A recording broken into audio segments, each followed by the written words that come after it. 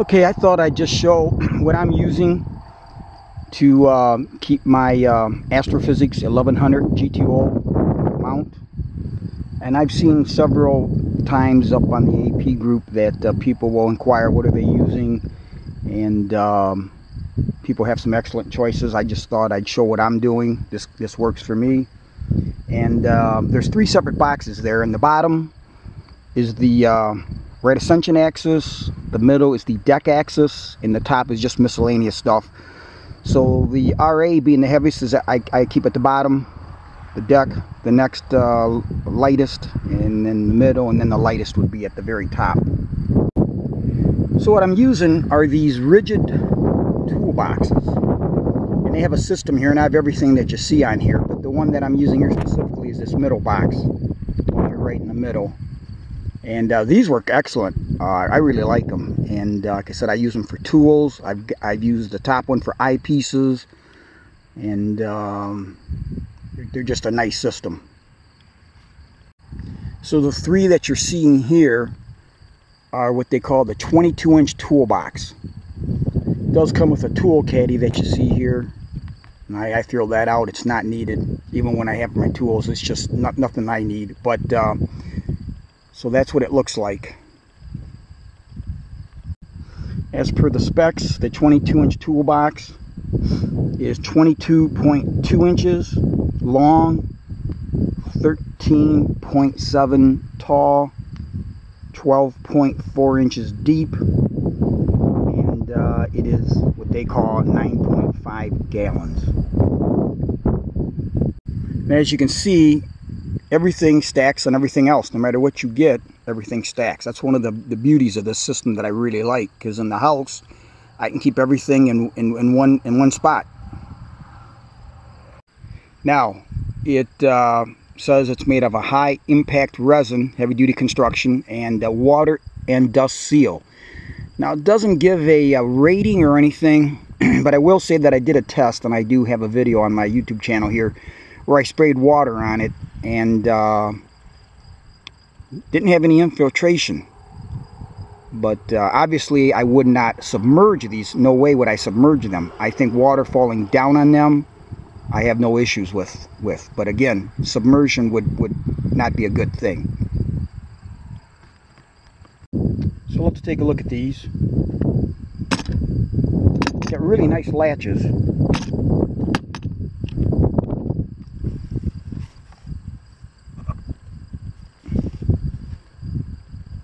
And you can see the orange weather seal here. It goes around the perimeter of the lid.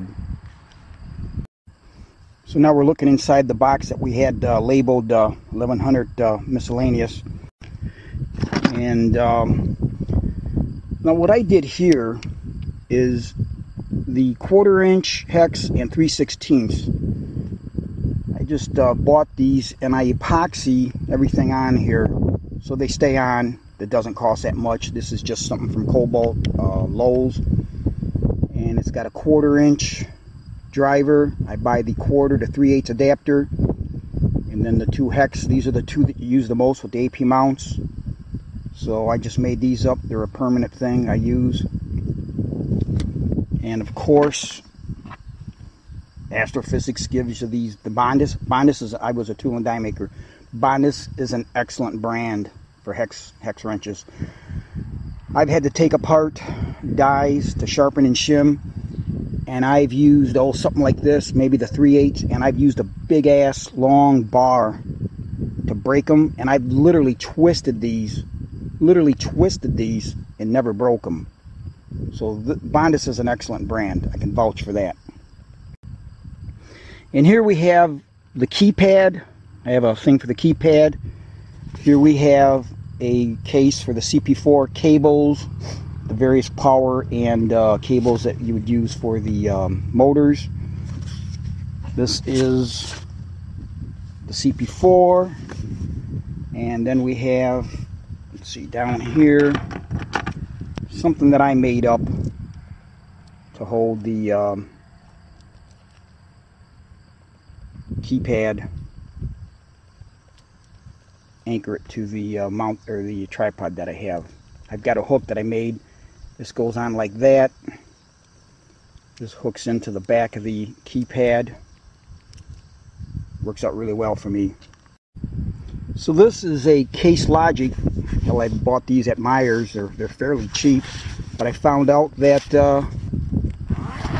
it's perfect for the CP4.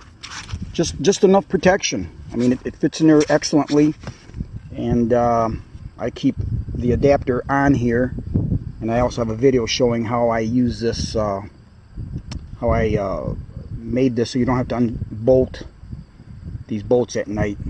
But anyways, so this works perfect. Again, we have the same case, CP4 cables, and actually in here this is the actual Case Logic number. I wrote that in there because you know you're never going to remember that. So it's an MGC 101, MGC 101, and so we've got the cables for the CP4 to the motors, and then we've got the cables that I use that I keep just with me that go into the inverter to power it up. Okay, so this is for the keypad. Now I like to be highly organized. If you have everything in a little pouch or a case, it protects it. You know, these things aren't cheap, and everything, you know, you label it, you know where things are at, and you get to them, and they're not just thrown in a big hodgepodge of things. So this, I believe, well, I got this at Walmart.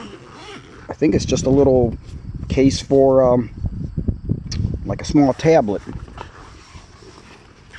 But this is where I keep my keypad. Fits in there nice, keeps everything protected. And when I put it in there, okay, so as not to scratch anything here, I make sure everything stays on the back side. Okay, so everything stays on the back side, so nothing here gets scratched. So I'm going to show you what I was talking about with this hook that I made up.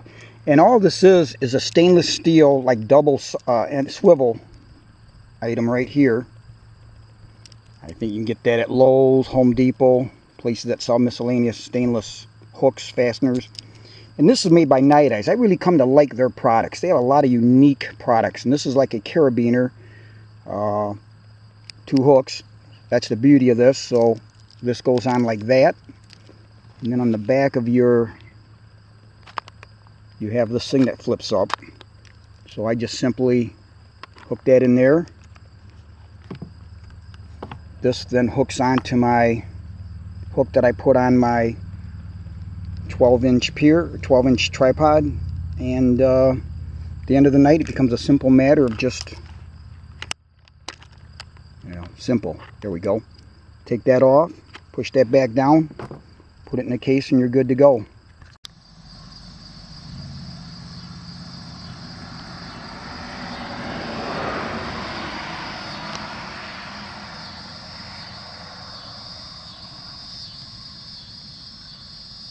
Next up is the deck axis. And what I did is I just found some cheap, I guess, I don't know if it was like workout material, I don't, doing yoga or some damn thing. So I just bought a roll of that. And what I have here is just a towel from Walmart. I believe it's 30 by 54 inches, 30 inches wide by 54 long.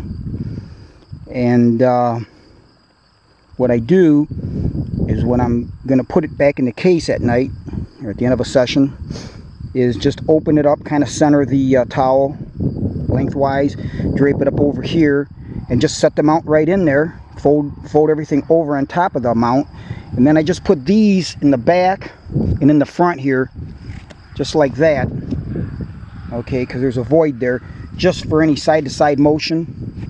And this is going to stay, it's not going anywhere, we're not tipping it over or nothing. And worked out great. So here you see how it's setting in there. You could put it any way you want. That's just how I have it.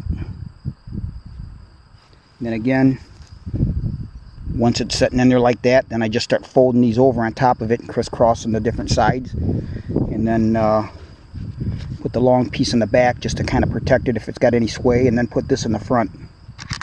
Now this is the right Ascension axis, and I had to do something a little bit different here, and I'll show you. Just with the lid, okay, just had to do a little modification of the lid, but it's very simple. So okay, as with the deck axis, I did the same thing with the towel, laid it in there, just get it, you know, kind of centered, and then up a little bit here, lower the RA axis down, and now you got to put it in, whether you want to put this side there or the other way. I always, in my case, have to put it in this way, and I'll show you why. So basically, I have the base to the right, and the motor housing to the left, and the motor housing to the front. So this sticks up a bit, and so with the ribbing in the lid, what I ended up having to do, as you can see right here, is just notch out the center rib. I just notched it with a utility knife, scored it deep several times, cut it with the aviation snips, and then just scored the back side, front and back, you know, the front and back sides of this, and just twisted it, came right off.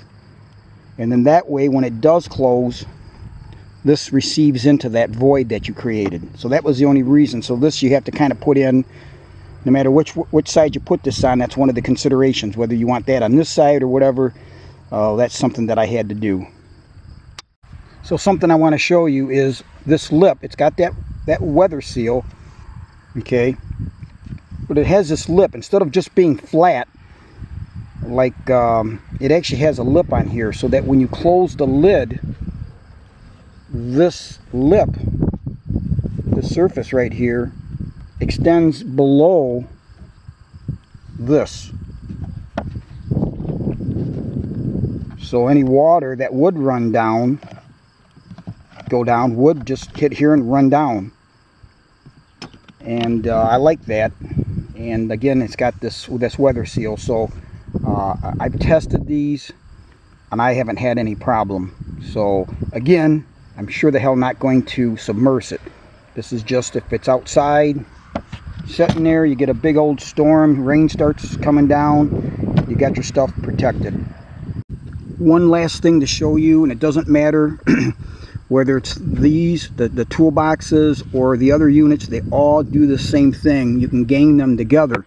So you've got this little bar, comes up, that's pretty damn cool.